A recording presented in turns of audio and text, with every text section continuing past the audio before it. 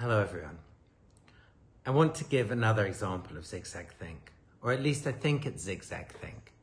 It seems kind of zigzag thinky to me. It happened a few years ago when I was staying in Mumbai, the west coast Indian city, and I had wangled a freebie, a free stay at the Oberoi Hotel, which is one of the nicest hotels in town.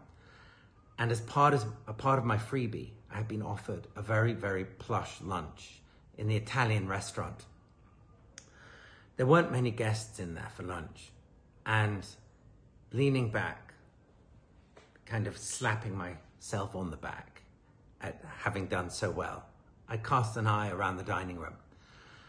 And a couple of tables away, there was a young European couple with their daughter who was aged probably 4 or 5.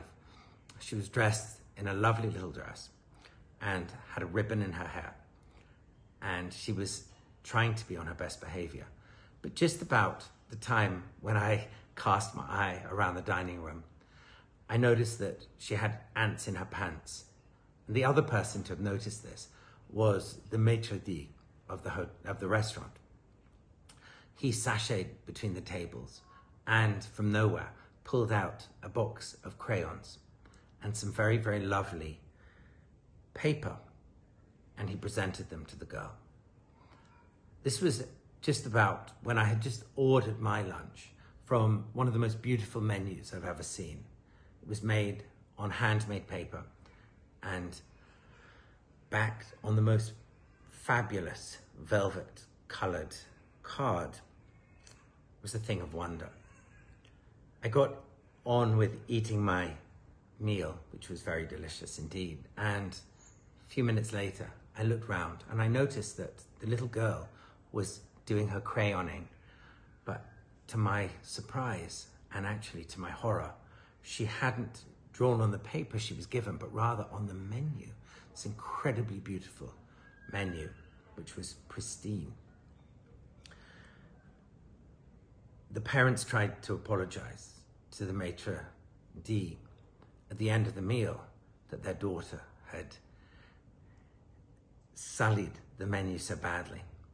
The maitre d' shrugged it away. A couple of days later, when I was checking out, I was in the line to check out, and the European couple were ahead of me in the line, and it was their turn to be served, to leave the hotel. Just when they had paid their bill, the maitre d' from the restaurant swanned over, and he presented the little girl with something. It was the size and shape of the menu, and it was wrapped in brown paper and string. Delighted, the little girl opened it and found framed the menu that she had done her crayon work on. And the maitre d' had taken it and had it framed in the bazaar.